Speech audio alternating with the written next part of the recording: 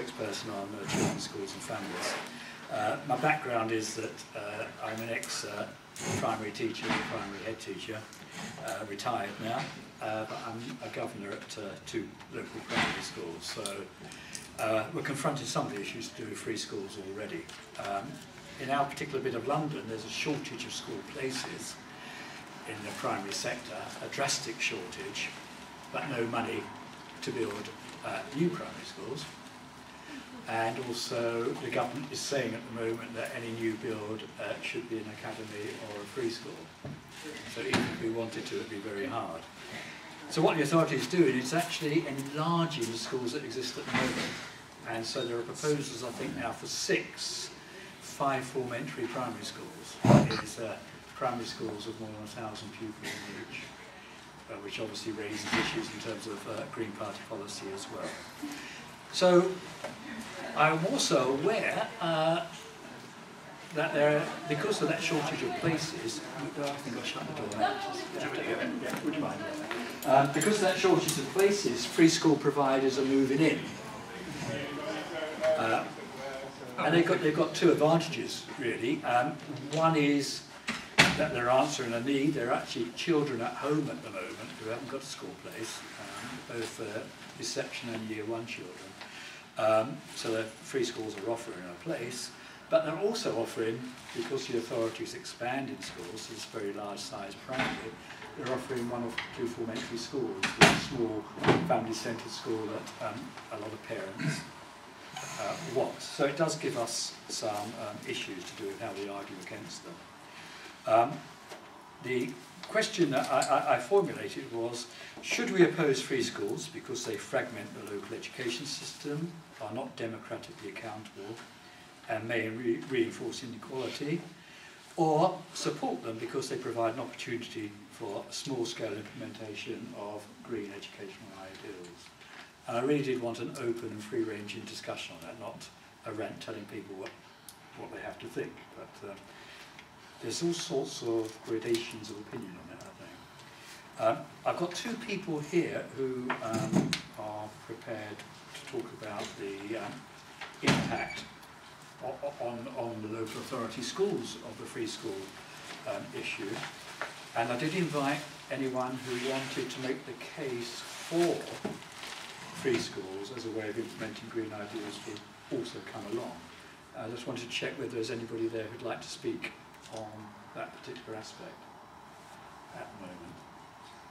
Okay. I might. You might. So I haven't come prepared for it, but I might. If I just read a couple of things, because there are people who can't come to the conference who have got that perspective, so to be fair in terms of the debate, if I just read out what they say, in an old Green World of spring 2011, there's a letter from Eleanor Noel Johnson of Frome, and she was responding to an article I'd written in the issue before about academies and free schools. And she says that we need schools, such as those described by Martin Francis, to be the norm, small, community and child-centred, participative, and a walk away from home. And she also said she wanted them to be child-centred and child-led. She recognises that free schools policy is flawed, but she says it does offer the opportunity, at least in theory, to create schools close to the ideal described. And she says here in Frome, is that how you say it? Frome. A group of parents have decided to do just that. And if allowed to go ahead, we hope to demonstrate how a human-scale, democratic, all-through school can be truly fit for the purpose of preparing young people for life in the 21st century, and how, trusted with the freedom to learn in their own way, in their own time, young people will exceed all our expectations. So a fairly strong a statement in favour. I've had a very long email from Peter Reeve, who used to be the GP spokesman on education. I won't read it all because it'll take up the whole workshop.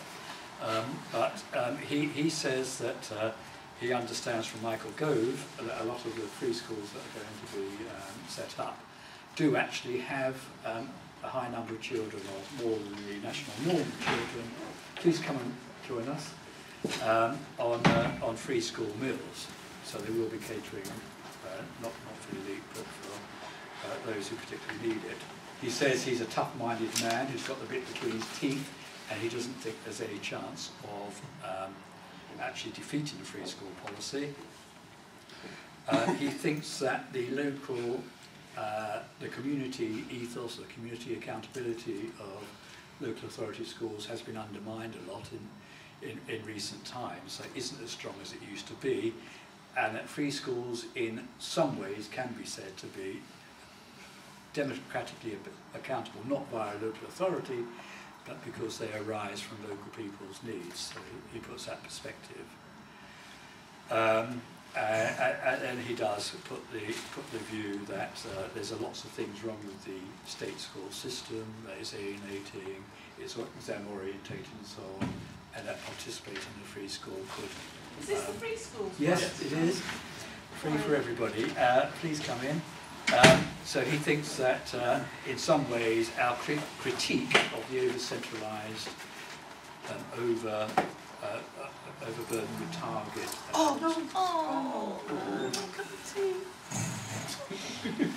This is sabotage. I really wanted that. That system actually has lost trust, and so we could use free schools to put forward other ideas. And there was a very short one from one person who said that she'd been reading The Independent, and from what she understood, many of the bids for free schools have not succeeded. There were 300 to 400 of them in the end, with only 24 opening in September. So the criteria used must be very stringent, and so that's a plus for the government side. Yeah.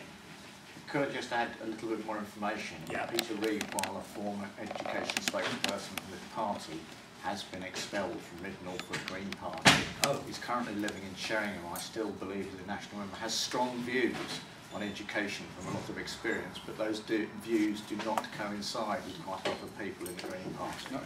So treat them with caution, please. Yes, I'm just representing... Yeah, I understand. I just... Okay, and the last one, just to give... it isn't really... It's a message from Jenny Rust, not saying that she's in favour of free schools particularly, but saying, after almost 40 years of teaching in a variety of schools and colleges, I'm only sure of one thing, that the current system is a huge mess and not fit for purpose. Part of me thinks that any school that works for pupils should be encouraged, but she's worried about the faith aspect of it, and she's also particularly worried about the fact that they won't have to employ qualified staff, and she talks about that recent suggestion of a free school run by ex-soldiers to instill discipline in our working class. That's a very neutral way of putting it, sorry. It's not a very neutral way of putting it. Okay, so